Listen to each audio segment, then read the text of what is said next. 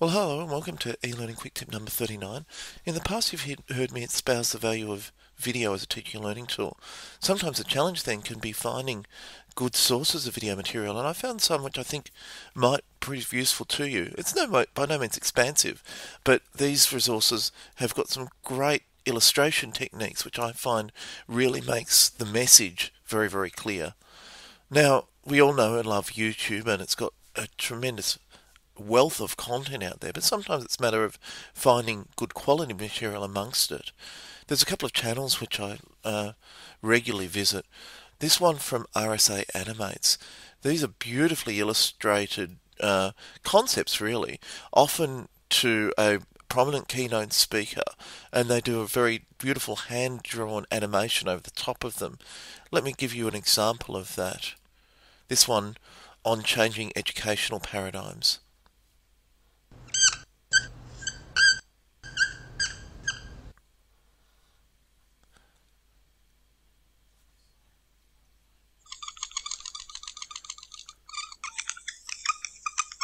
Every country on earth at the moment is reforming public education. There are two reasons for it.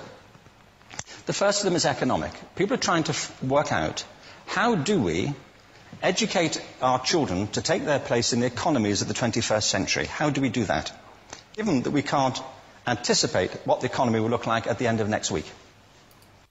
That's probably enough of that for now, but I'll take you back to the collection here.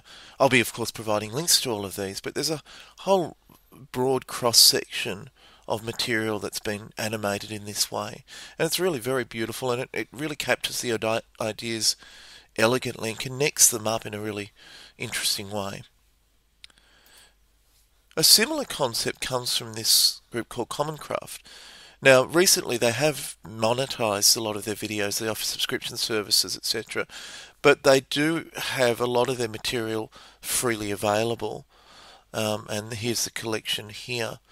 It's on a range of issues. A lot of them are relating around computers and the internet, but there's some stuff about money and investment, stuff about plagiarism. Let's have a look at that one.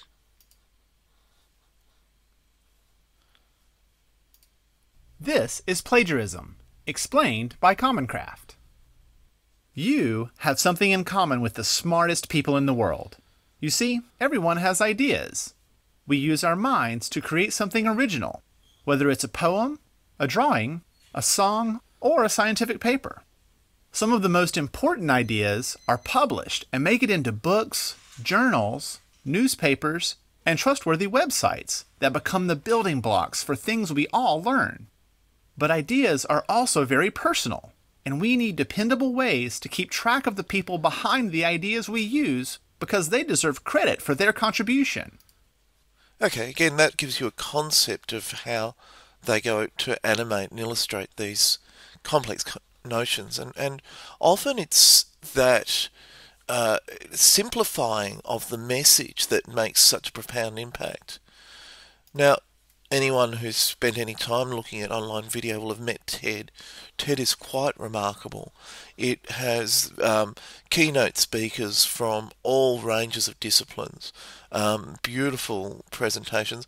Often they're a little long form. They often go from anywhere from 20 minutes to an hour.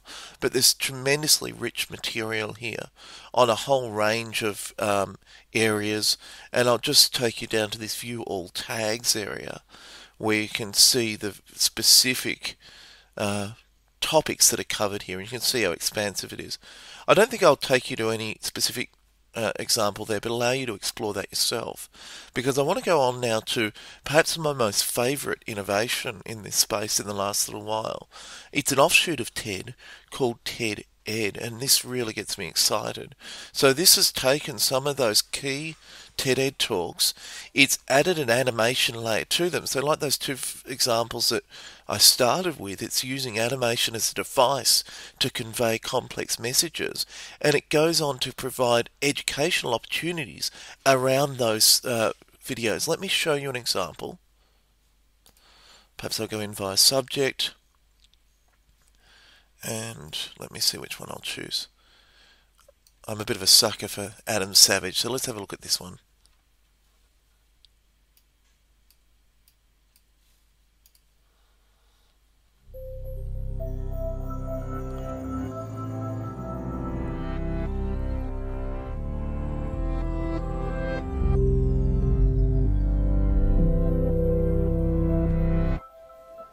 of the funny things about owning a brain is that you have no control over the things that it gathers and holds on to, the facts and the stories. And as you get older, it only gets worse. Things stick around for years sometimes before you understand why you're interested in them, before you understand their import to you. Here's 3 of mine. When Richard Feynman was a young boy in Queens, he went for a walk with his dad and his wagon and a ball. And he noticed that when he pulled the wagon, the ball went to the back of the wagon. And he asked his dad, why does the ball go to the back of the wagon? And his dad said, that's inertia. He said, what's inertia? And his dad said, inertia is the name that scientists give to the phenomenon of the ball going to the back of the wagon. But in truth, nobody really knows. Now, the thing which gets me so excited about this initiative, as well as providing these really inspirational speakers and beautiful animation, they dovetail that into educational activities. So here are a series of activities that spin out of that video. A quick quiz. And by the way, these quizzes have been contributed by educators all around the world. Indeed, you can build your own, which is another exciting component of this. A think area that allows you to delve into that subject matter in a more solid manner. And then this dig deeper, which is effectively research activities that spin out of that video. So a really profound collection here, and something I'd greatly encourage you to look at and embrace. It's also possible to take those concepts and spin them yourself to create your own activities and your own questions.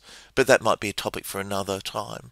So anyway, I hope they're useful to you. I'd encourage you to spend some time to play. The rewards pay out when you discover materials that you can integrate back into your teaching.